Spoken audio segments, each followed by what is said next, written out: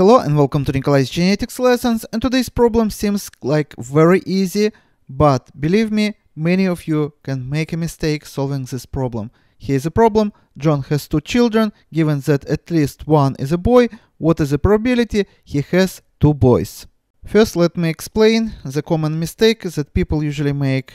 So they think that if John already have a boy, then a probability that the second child would be also a boy would be, once again, in a family there can be only a boy or a girl, so probability is 50% that this is going to be a boy and 50% probability that this is going to be a girl. Or we also can say 0.5 and 0.5 or 1/2 and 1/2.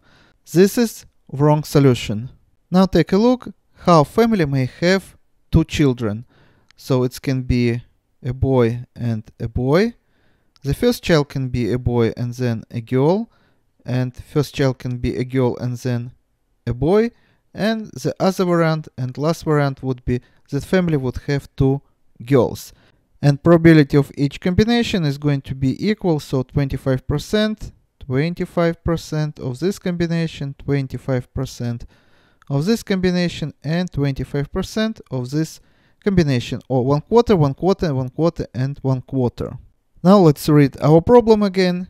Given that at least one is a boy, we'll exclude this variant. So now we have 3 variants, and probability of each variant would be this time 33.3%, 33.3%, and 33.3%.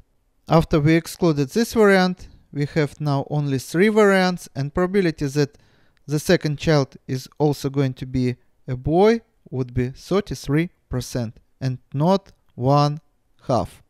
And this is all for today. Thank you for your attention. Please subscribe for my new videos that I post almost every day, and see you in the next video. Goodbye.